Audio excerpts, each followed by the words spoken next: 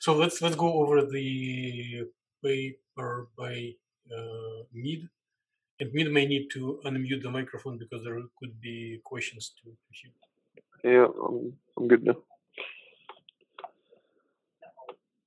So Yevon is asking.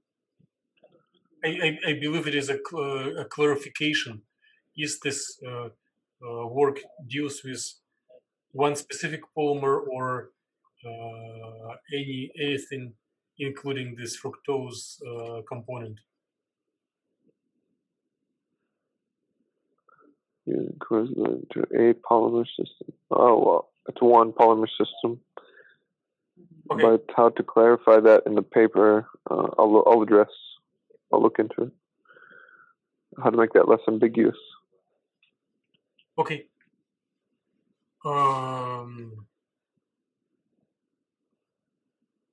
Hypothesize two scenarios. Do you plan other intentions to promise a proof of this hypothesis?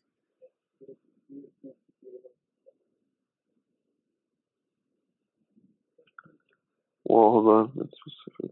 Did you test it?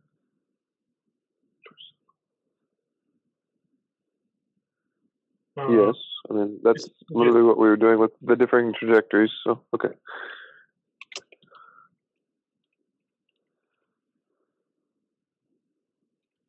Okay. Yeah, that's a point I can make there.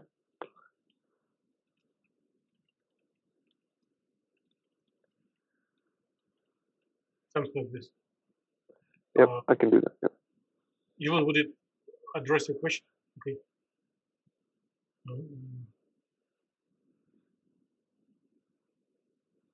Under molecule, you probably imply polymer, right? Yep. Yep. Okay.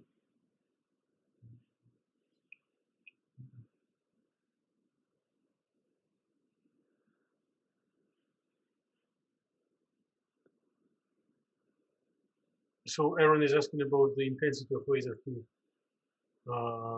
Is it something critically important for these results? Is it just accompanying information about experiment? Like, yeah, it's accompanying information just to specify, the intensity. But which parameter in your simulations corresponds to intensity of the light?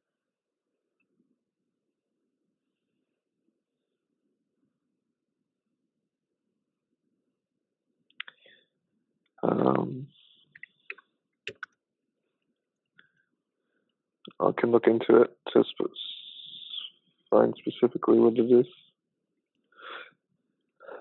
And you may, right now as we speak, ask you for help. If you ask him gently, maybe he will answer. This is just the Rabi frequency?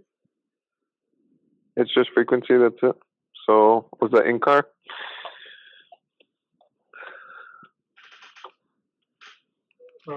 Did you got which frequency? Well, you said all I heard was frequency, and I'm just. Did you hear well which frequency? No, I did not. Nope. So then ask even more detailed, because we may miss an important detail. So basically, we have the Rabi frequency, right? In the in-car ground, you have 5 femtoseconds. Okay. Yep. You have another 5 femtoseconds. So 5 plus 5 is 10. For the frequency, you need to do the inverse, right? With this Rabi frequency, we can calculate the energy per photon. And with this energy divided by the, I guess, absorption cross-section for each molecule, we can estimate the laser power. So okay. Yep. Yeah, many thanks. So here is one of the main practical equations. So in your paper, you are writing that occupation is changing between 0 and 1, right? Yep. So how often does this occupation changes? How often the code changes the occupation? Yeah, so I get the concept. Everything's there. You're saying specifically how often. It's my mind immediately goes to like where exactly in like the files that we were implementing would have this. So like the Python code. I don't know the exact number by any means or where to find it, but I understand the concept of what he connected between the Rabi frequency and the energies involved. It's just where is that defined is actually something I need to find. I need to look into. I think it is core team in the in-car telling how long the dynamics in ground and how long the dynamics in the excited is going. Okay. Yeah, 0.08218421. So I see that right now. In present version, it could be like 5 or maybe 10 femtoseconds, which is an exaggerate, quite high intensity. Even if you plan to hide this information from the paper, maybe it's good to be prepared to discuss it. Okay, more. Okay. Go back. Well, this, just obtaining our, let's say, dimer molecule, I'm getting a POTM, but then you're saying during the TD-SMD actual trajectories, it would be quite different. Because that's actually when we're perturbing it by light. So the question of error is very deep, or it's provoking and stimulating. In this work, we didn't try to explore different intensities of light. In addition to selecting different excitation energies, one can vary intensity of light and see if it will result in different products. Yep. So I'm not sure that mentioning intensity of the laser is relevant here. Maybe one can move it into the introduction. Okay. Because in this work, it is something different, and it is a thin ice to work on. Okay. Aaron, are you satisfied with discussion launched by your question? Yeah, my main thought was that if you discuss intensity, that could lead into like many body arguments. Right. But that can then it just provokes more arguments. Yes, one can go into more than single excitation, simultaneous excitation of several electrons. Yes.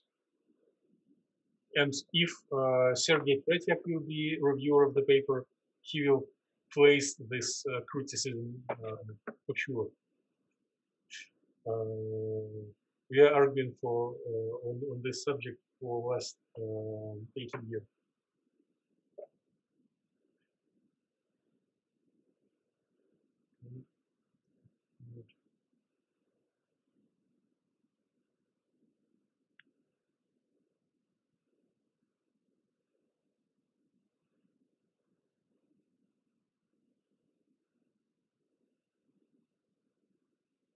So Yvonne is asking, how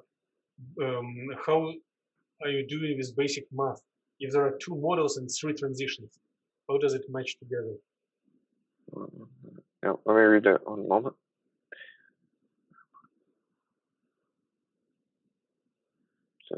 both showed that absorption onset occurred.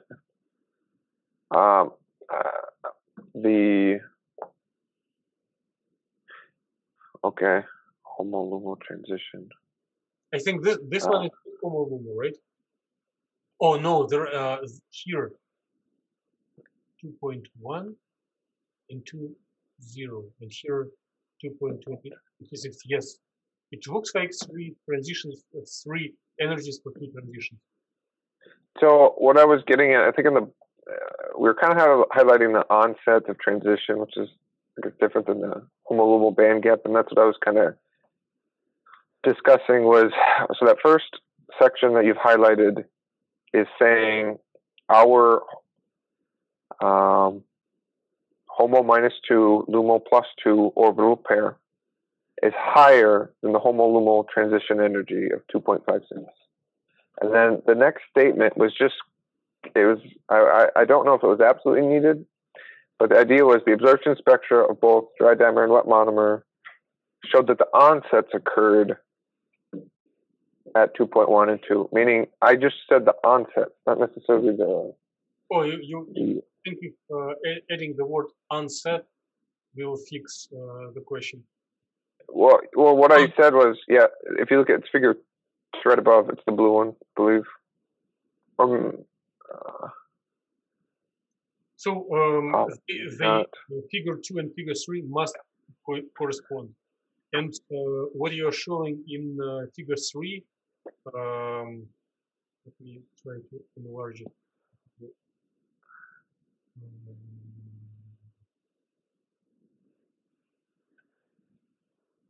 So I'm sorry to ask provoking question with a suspicion, but what are you measuring the distance between edges of these profiles or between the tops of these profiles? I had measured the onset, which would actually be the bottom. No, as you can see. No, please don't. Okay. It is the shape of the profile is very artificial, and we adding it artificially, and it is not an observable. So when you just literally measure energy difference between orbitals. Otherwise, it creates a confusion. If I redecide and change the width parameter, then your method will give different value of homolumal gap, which is not right. So please try to fix it both in figure and in text. Okay, so this particular figure, I was trying to. So the values I should be showing should not even be coming from. I was getting them from the spectrum file in this case, so I could obtain those numbers 2.1 and 2.0. Right. I would just forward these numbers into this figure. Okay. Yep. That clarifies it. Okay. Would you be satisfied with this change? Okay. Yep, I can do that.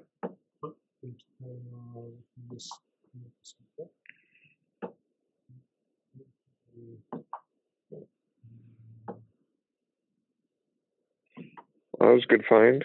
Okay.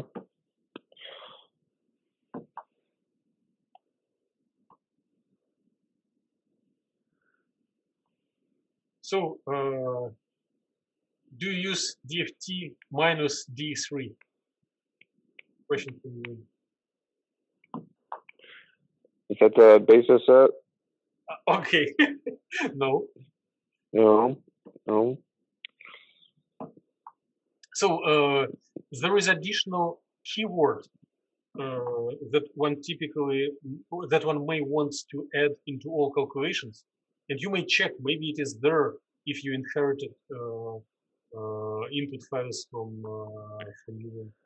But in order to speak about hydrogen bonding, one needs to double check that the dispersion forces are explicitly used. If one uses very basic generic incars, just blind use of WASP. It is skipped there, and there are options to include dispersion forces that help for adequate description, adequate analysis of hydrogen bonds. Okay. So no, or maybe the dissipated. Okay, I'll talk to Dr. Hunt. Yeah.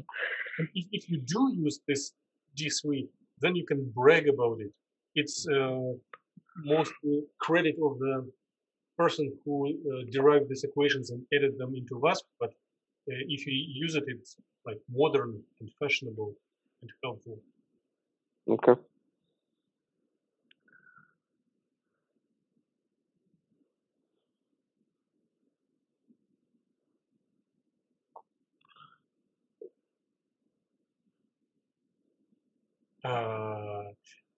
So, do you understand this question of Yvonne?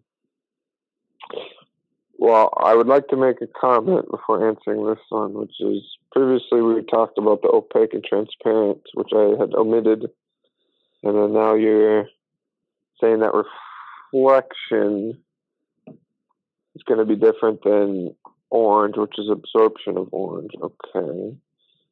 I don't necessarily see the difference. One is absorbing nothing or little, while the other is, excuse me, white is absorbing almost nothing, where orange is absorbing obviously everything except orange. So I don't know why that is apples to oranges. You could, I believe one can fix it really quick with just a couple of additional words. So one just should separately speak about opaque and transparent, and then absorbing in one or another spectral range. Because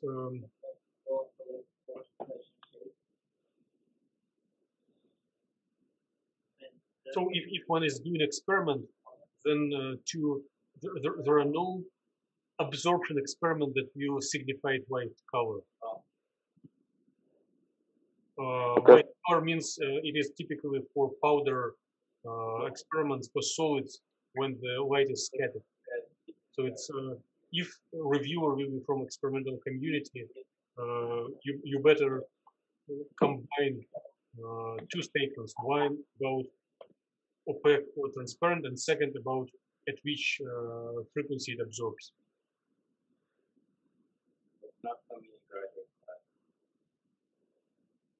Even would it make sense? Which frequency? Which frequency it absorbs? Okay. Yep. Okay.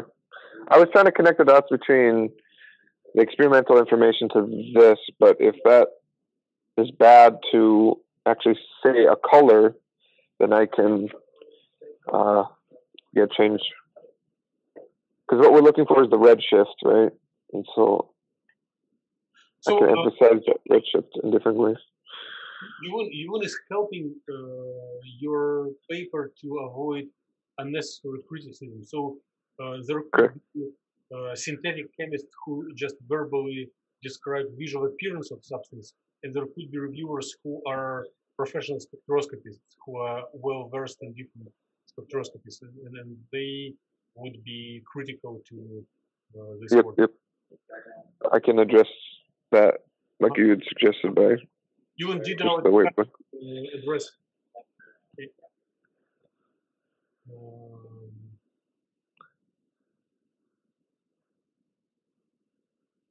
So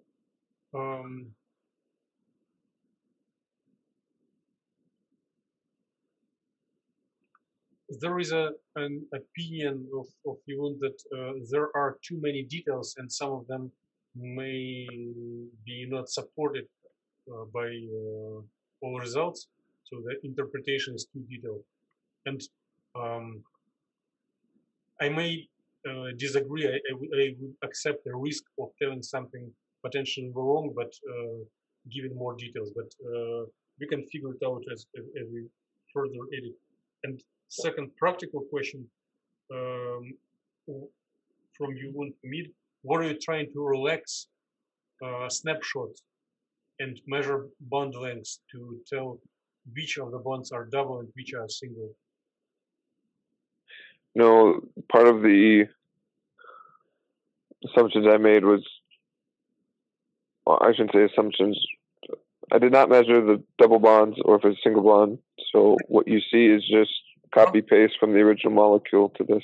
So okay, I fully understand, but then one can make a disclaimer that it is a human eye interpretation of the reaction, because okay, just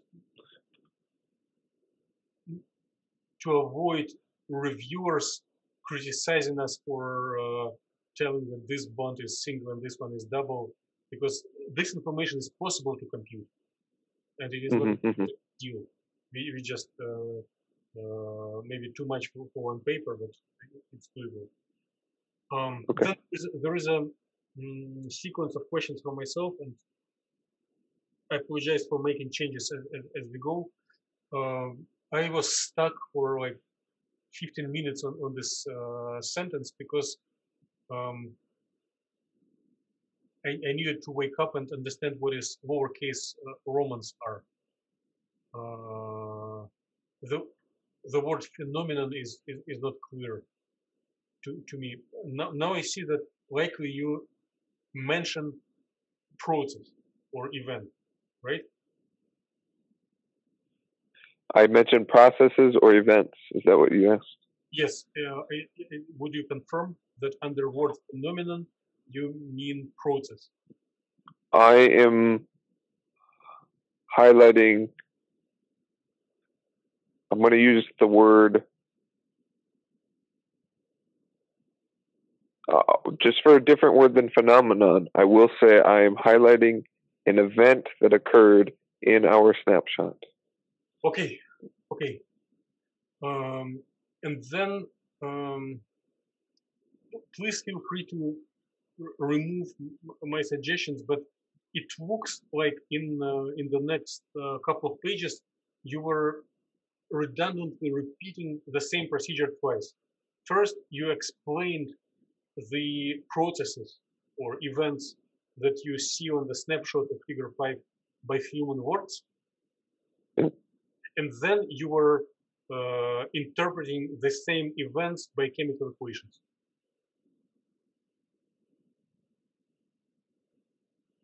Yep. I wonder, would it be possible to unify and just combine these two fragments in this complementary way? So like telling process that one does see in figure 5 as a snapshot, and then immediately provide the chemical equation that does interpret it. Then go to the next snapshot or two snapshots. Okay. Provide an equation. I see. Because patience of yes. reviewers is limited, and they can be irritated to read about the same thing two times.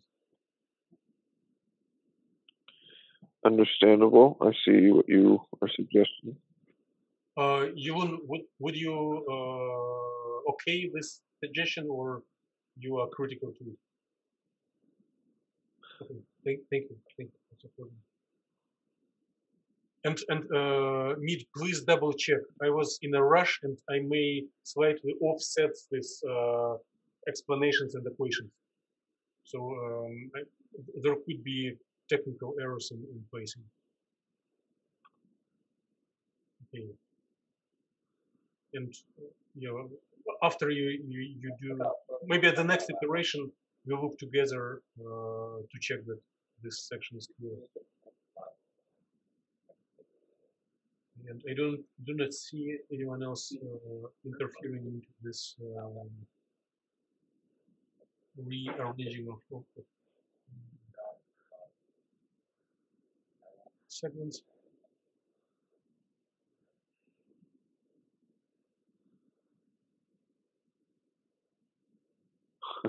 Here are where the in second part they are removed, and then when we go to figure 6, I remember there were comments from other group members. Also, I did notice that your figure captions are quite brief. please do not feel a pressure to be brief in figure captions. If you want to define or say something, it is very relevant to have it long. And some lazy readers may skip messages in the main paper, but you can enforce them to read your message by reading figure captions. So to say.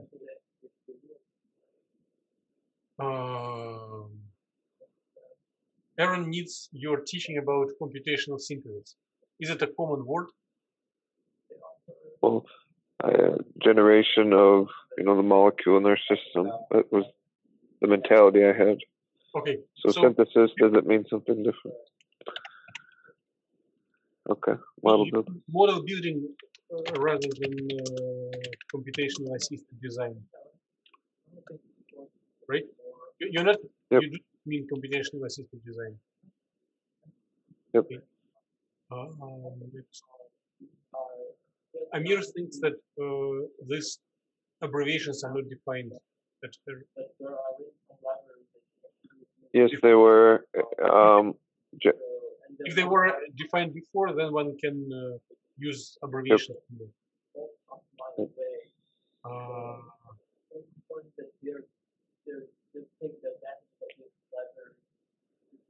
Ewan is asking, what are you comparing? So more specifically, just general trends or specific observable? Specific observables. Which observables? Recovery of FDCA, as well as. No. Let's now you're speaking as synthetic chemist.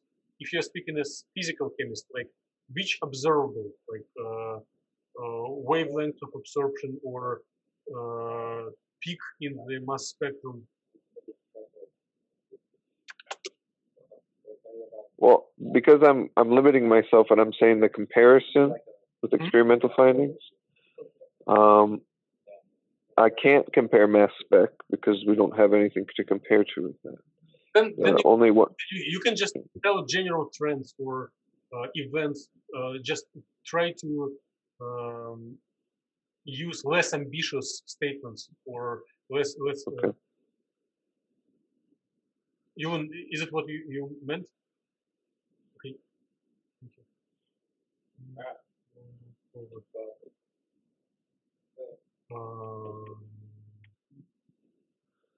Well, it's a matter of taste. I would say it is 2 picoseconds rather than 20. Yeah, I made a mistake. I thought it's 20,000 femtoseconds, right? So, maybe it's your choice to accept or reject. Electron density observed. Yeah, maybe. Yeah.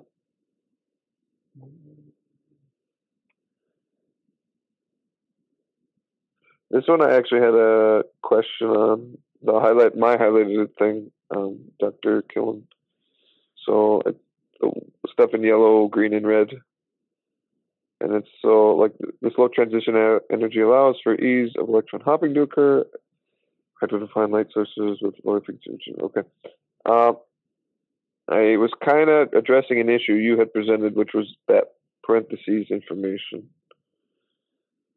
And I was trying to see if my verbiage was okay to be used here. I do not see big problems, but through additional refining, maybe we'll improve it. Okay.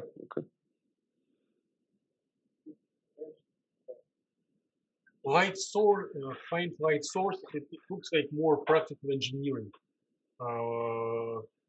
More technical, more scientific would be just find range of frequencies which facilitates the degradation. Okay.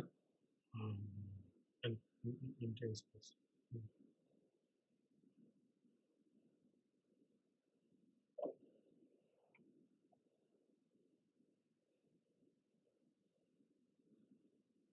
So Yun is asking why so large focus is given to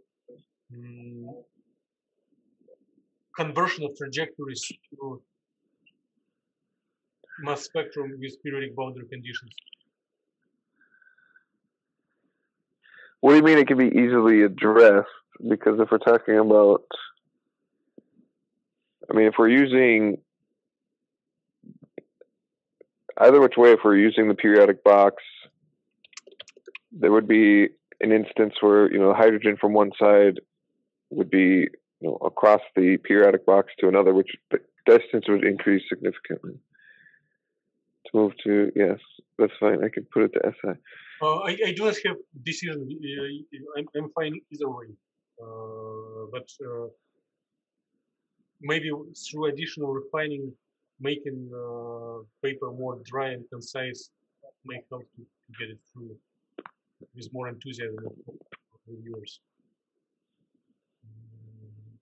Okay, so we won't suggest to move at least these technical details. Okay.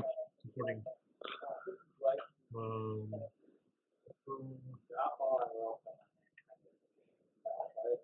So, Ewan, would you please comment on this on your suggestion? What would be the best way to speak about it? I guess this is just my previous comments about the color of white. Okay, so you're not objecting the overall trend. You require to be more detailed and specific, like to discriminate between transparent and opaque on one side and having different absorption wavelengths. Okay.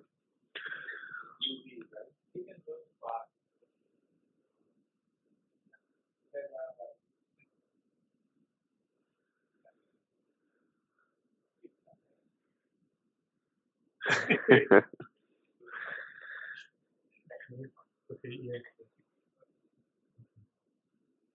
Okay. I think the rest is location, be reliable methodology, simulating photoradiation.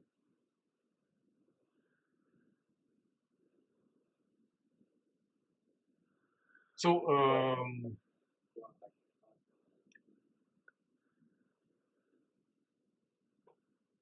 Amir is quite critical. So, Mir, do you have something to answer him?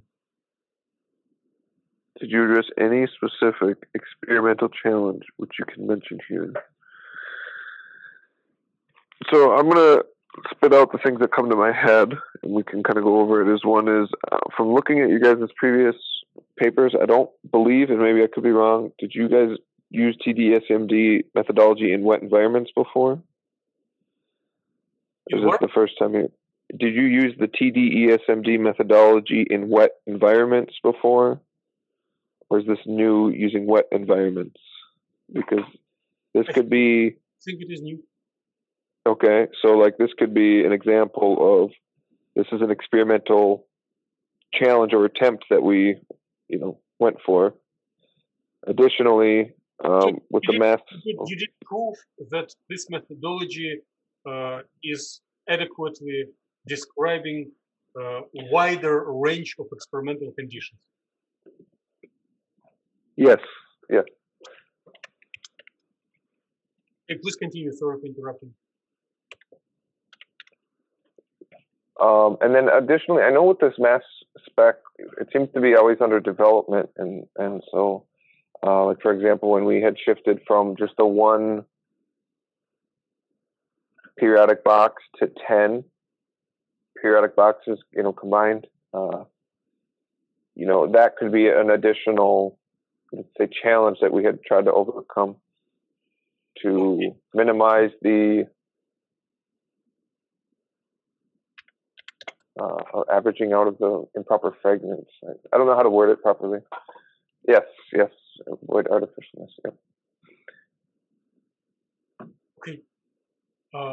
Amir, are you satisfied? Yep. Thank you.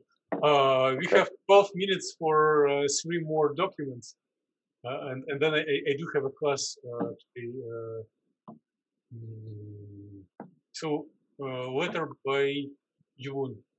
So I am impressed by very brave style. So it is not non-usual, but maybe for high impact factor, it will be better to start from main message rather than putting formal introduction. So Aaron suggests some verbal things. This paragraph is all correct, but maybe too long because it focuses primarily on experimental results. And maybe my patience was expired too early because next paragraph does tell about theory impact. I'm not criticizing, I'm just sharing impression of reading. And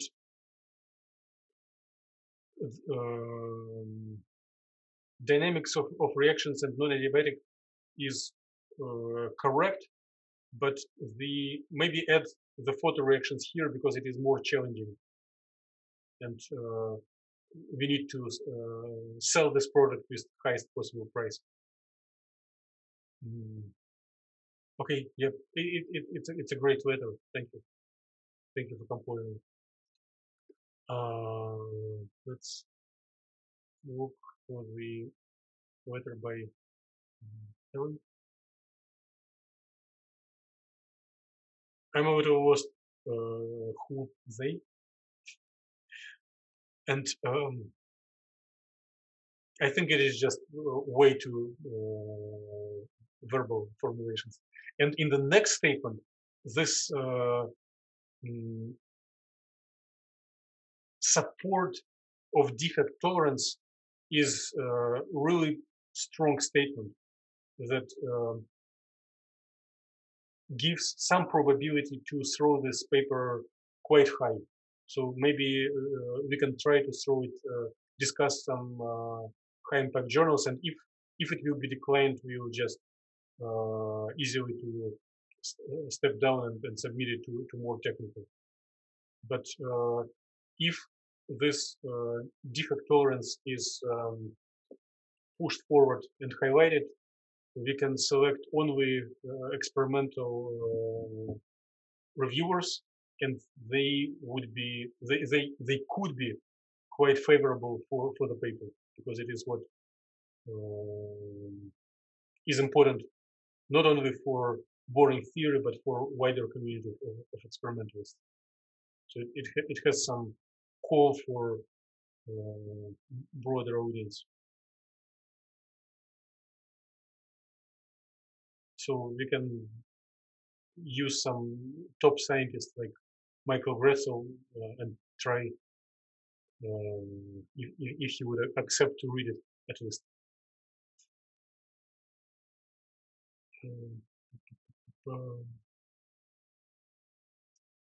The statement of bright and dark traps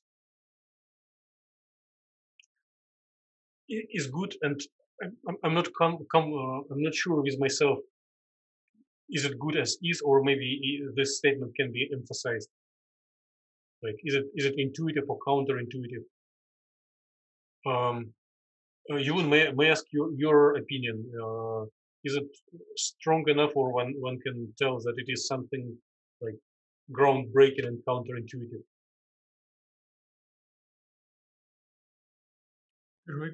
Reads good to me. Okay, so maybe keep as is. And another thing that is it's question to everyone. Is it typical when intensity is low but quantum yield is high? Should we buzz a lot about it, or it is just one of the results?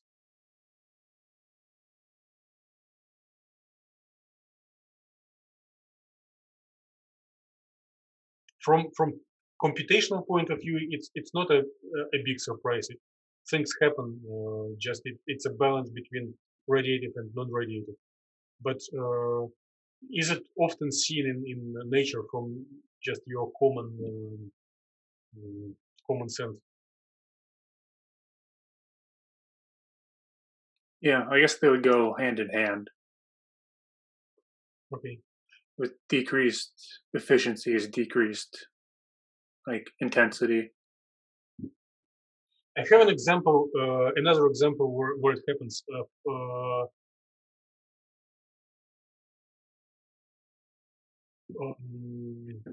Firefly bugs that are phosphorescent in the dark.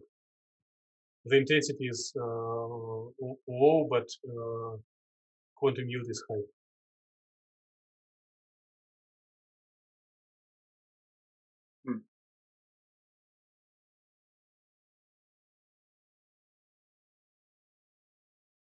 Maybe it's I guess that'd be more of like a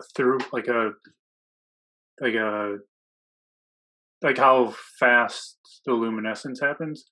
Mm-hmm. Like the throughput from like initial excitation to the eventual luminescence. Okay. Yvonne, would you think one should be conservative and keep as is, or should one emphasize more? I guess maybe conservative. Okay, yeah, thank you. And I have forgotten another component that we all should think about better before submission, but it is okay to add later after submission. By the time of acceptance, all journals today need a table of contents figure, which is oversimplified 2x2 graphical summary of the paper. So there is no rush, but just please start thinking about it. Okay, and I did glance through Aaron's paper and figures, and I think this one is exactly what we discussed. So the intensity is order of magnitude different, but quantum yield is approximately the same. I'm not sure. Maybe this figure is a candidate for table of contents combined with some image of the quantum dot with departed ligand.